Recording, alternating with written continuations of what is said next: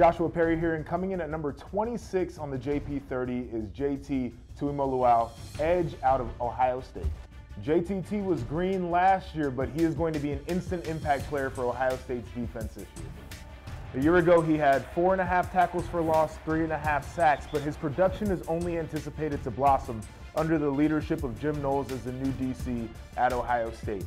That edge rusher position has kind of fallen off the map a little bit for the Buckeyes over the last couple of years, but JTT figures to be the guy to put them back on.